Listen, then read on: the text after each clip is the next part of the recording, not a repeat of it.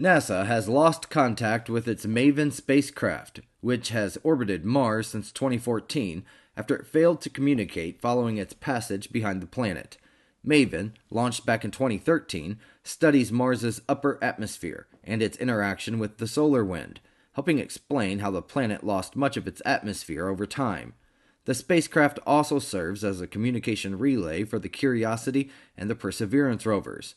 NASA engineers are investigating the cause of the sudden silence, ABC News has reported. 2 other Mars orbiters, the Reconnaissance orbiter and Mars Odyssey, remain active and operational. And while you're here, don't forget to like and subscribe to my YouTube channel so you can stay up to date on all of my news stories and my live show.